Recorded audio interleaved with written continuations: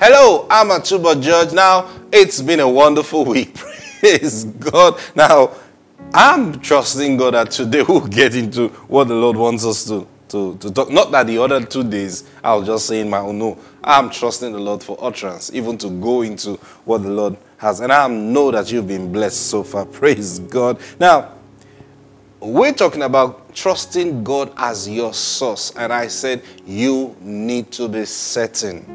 You need to know that God knows that you are trusting Him as your source. You need to know that. Now, how does this work? There are physical things you do that demonstrate your faith in God as your source.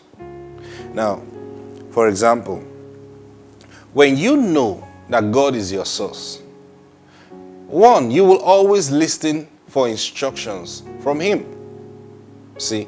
Now let me read something to you in 2 Corinthians chapter 9 and verse 1. Now watch this. Paul was speaking here. He says, "For as touching the ministering to the saints, it is superfluous for me to write to you." Now what's he saying? Now he said, as touching ministering to the saints. Ministering to the saints, he's not talking about praying for the saints. He's talking about sharing, giving, giving of things, to God's people. He says consigning it, it's more like a reputation for me to even talk about it now. What does that mean? He's been talking to them about this thing for a long time. And at this point, they've gotten to that point where they know it, they are used to it, and they are acting it. Praise God. So this is not the first time he's talking to them about it. Actually, he's saying that concerning ministry to the saints, there's no need for me to talk to you about it. Because you already know these things. I've taught you these things. Praise God. Now then, ministering to the saints like this is one thing that you do when you know that God is your source.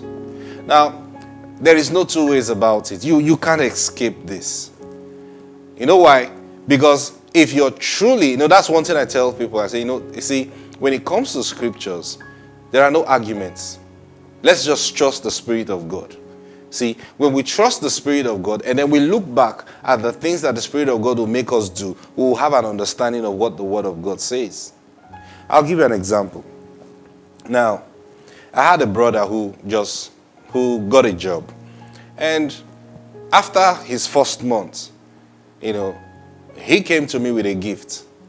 And then he said the Lord ministered to him. So he was praying about what he's going to do. He's going to start receiving pay right now. So he was talking to the Lord about it. And then the Lord said, I want you to do this. The Lord told him that he wanted him to get something for me. So he obeyed the Lord and then he got it. Now, when I received it, there was a reason for me to go change it. Now, I wanted something, something like that, but a different size of it. So, I need to go there myself and see and check it by myself. And then he had to give me the receipt so I can take it to the shop. Now, when I saw the receipt, I stopped for a moment and I'm like, what's going on here? This is almost your whole pay, because I knew how much he was being paid. I said, this is almost your whole pay. Why would you do this? And then he said, when God told him to get it, he didn't think it was going to be that expensive. So he was excited to. When he got to get it, he realized. And then he said at that point, he couldn't change his mind because it was a command from God to him. Then I said, you know what? Now, if we're going to put a name to this, do you know you just gave your first fruits? See? Now, nobody told him, you have to give your first fruit. Nobody told him that. Now, this is he and God having fellowship together. And then the Lord commanded him what to do. And then he obeyed the Lord. And then he wasn't planning that he's going to give first fruit. But you see, because he's walking with the Lord, the Lord did something that when we look back at it, said, this is what first fruit is. Because the Bible says, honor the Lord with your substance and the first fruit of all your increase.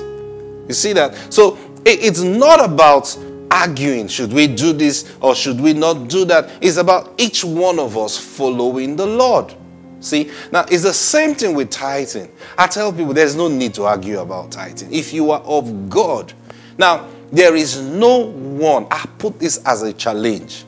There is nobody who's truly walking by faith, trusting God in the area of his finances, that would tell you it is wrong to tithe. No one. When you see people telling you, you're not, the Bible is not clear about tithing, I tell you one truth. Look at their lives very well. They are not fully depending on God. Maybe they have something else they are depending on to sustain them. The ones who's really, you know why? It's not about the money. The one who's truly depending on God, you know what he's depending on? Every instruction that the Lord gives to him. So, if he's doing that, then he will just realize that, I just realized that God always commands me to give certain amount of money. And look at, well, this looks like tithes now. Are you getting what I'm saying? That's what you realize.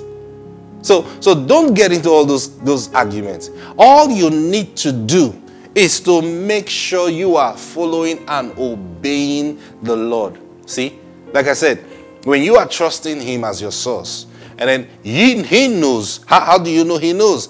Because of the instructions that he is going to be giving you. Now, when you obey those instructions, those are the things that bring forth miracles. Now, I'm telling you this because this is how I live.